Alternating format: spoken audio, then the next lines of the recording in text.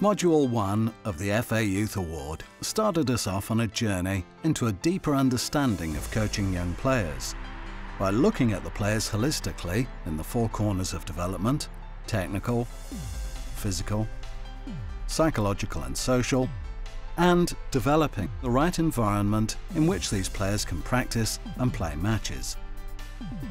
In order to understand the coaching of young players, coaches need to understand the players as well as the game itself, and this is what Module 1 sets out to do. It covered, for example, key issues in coaching such as motivation, self-esteem, how to manage mistakes and help players learn. The course also stressed how essential it was for young players to develop the right physical skills and those fundamental movements associated with agility, balance, coordination and speed, particularly for the player under the age of 12, where the window of opportunity for developing these skills is wide open.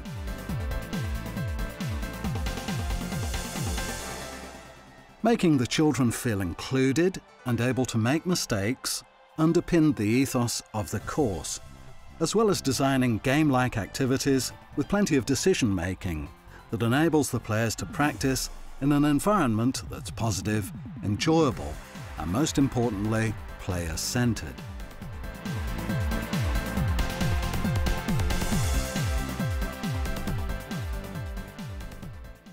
Module 2 of the Youth Award carries on from the Module 1, looking, as always, at the player holistically in the four corners.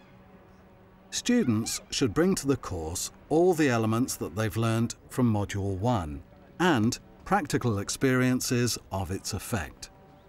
Coaches are assumed to arrive at the course understanding what makes a positive learning environment and how we, as coaches, can maintain it in practice and in matches. The Module 2 now delves into practice. Knowing what practice does and what it does not do for the players is an essential skill of the coach. So understanding practice is the first step towards developing it. As with Module 1, the course is another journey towards understanding and reflection, why we do things and for what reason.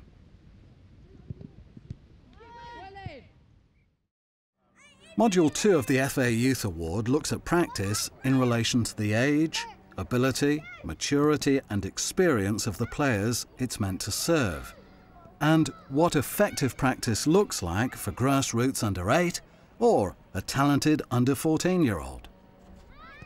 Practice can be seen simply as a means to an end, and normally the end is a match at the weekend.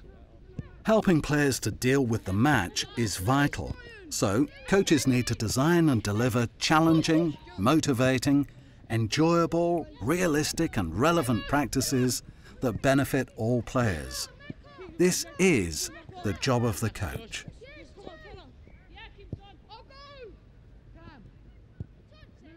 Understanding practice, then, is equally important as understanding the players and indeed the game itself.